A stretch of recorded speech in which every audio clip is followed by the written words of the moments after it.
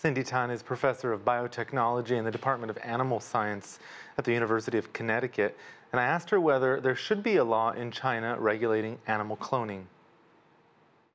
Personally, I don't believe there should be a law covering just pet cloning per se. I think the industry should be able to self-regulate as long as people adhere to common sense, ethics, and also there are already animal welfare law that's in place, and if people adhere to all of those regulations, and that should be sufficient.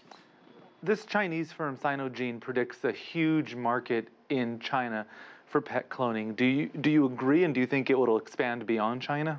I think they have very much the capability to expand beyond China. China right now has almost 75 million pets, and there are many young people that are very passionate about their pets. So I think the market will be very big just in China alone.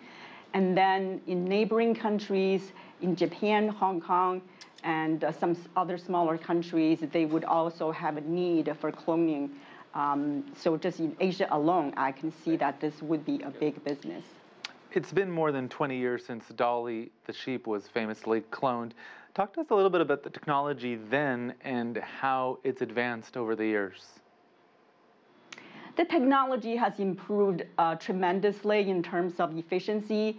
If you recall, Dolly was the result of transferring 277 cloned embryos, and that generated one cloned animal. Today, in very efficient cloning species like the cattle and goats, we can get 20% cloning efficiency. In other words, if you transfer 100 embryos, you get 20 animals born. In pets, it's not that efficient, but the efficiency has dramatically improved since Dolly's days. Do you believe that in terms of the cloning industry, we are still at the birth, for lack of a better word, of this technology? I believe yes.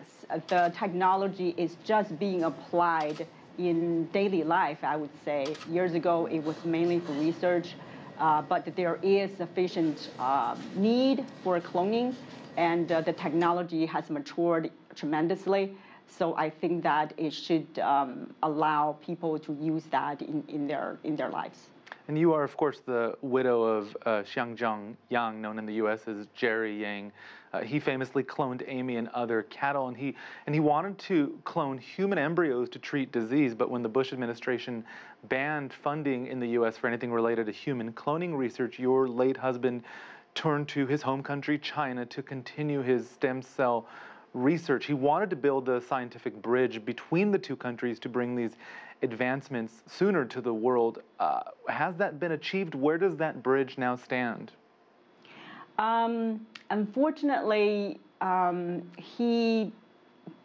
he submitted a proposal to the then premier, Mr. Wen Jiabao, he became very ill from cancer. He was at late-stage cancer, so the idea of building a worldwide human stem cell hub was never realized, and subsequently, people have developed newer technology that are less controversial. The newer technology is called induced pluripotent stem cells.